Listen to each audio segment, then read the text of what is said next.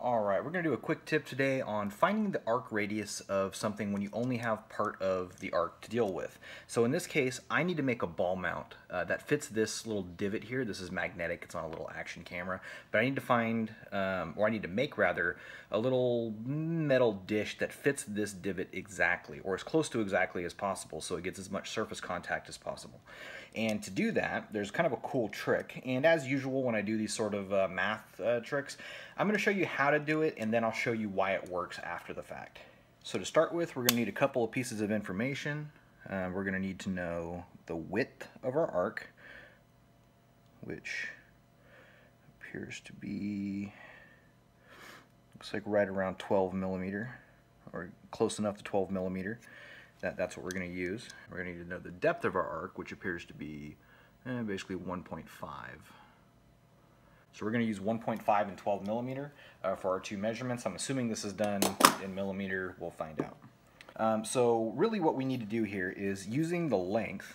So say we have the, say this is our arc, and here we have our length, and here we have our height. Now if we treat this length as two segments, a part A and a part B, we call the height here C, and we're trying to solve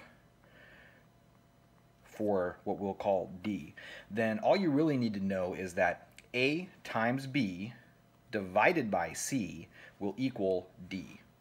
Okay, so in this case we have a total length of 12 millimeter, which makes this 6, and this 6, so 6 squared, we're going to end up with 36. We know that this is going to be 36.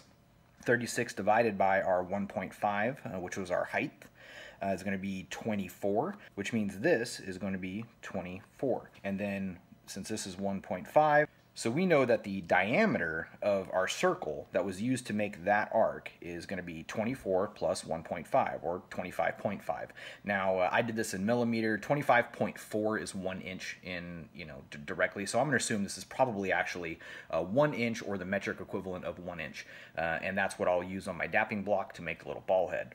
Now if you wanted to know the actual radius, it would be 24 plus 1.5 divided by 2, and that would give us our actual arc.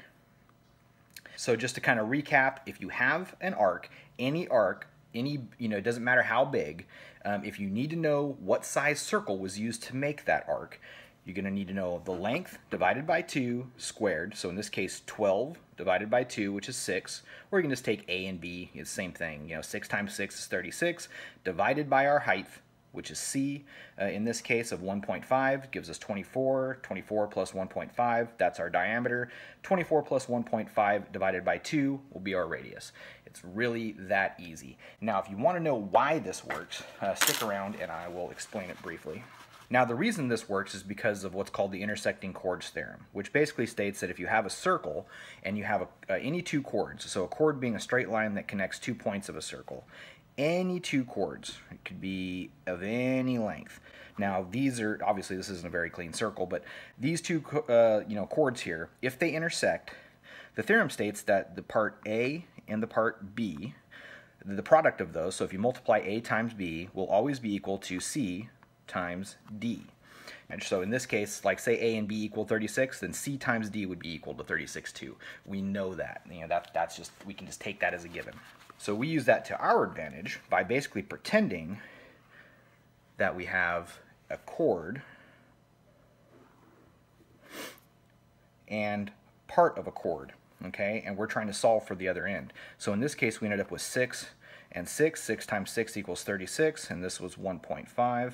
And we're trying to solve this piece, which we now already know is 24. So if you wanted to figure this out algebraically, all you really need to know here is that 1.5 x equals 36. Or if you remember your first day of algebra, then x equals 36 over 1.5. So 36 divided by 1.5 will give us our x. In this case, that's our 24. 1.5 plus 24, that's our diameter. Divide that by 2 for your radius. And that's it. So hopefully you find this useful. It's one of those things that doesn't come in handy all the time. There are a lot of great methods for finding the center of a circle and whatnot, but for like a case like this, you really can't use any of those methods. You kind of just have to do the math. So hopefully you find that useful. If you like this video, please like and subscribe. Until next time, talk to you later, YouTube.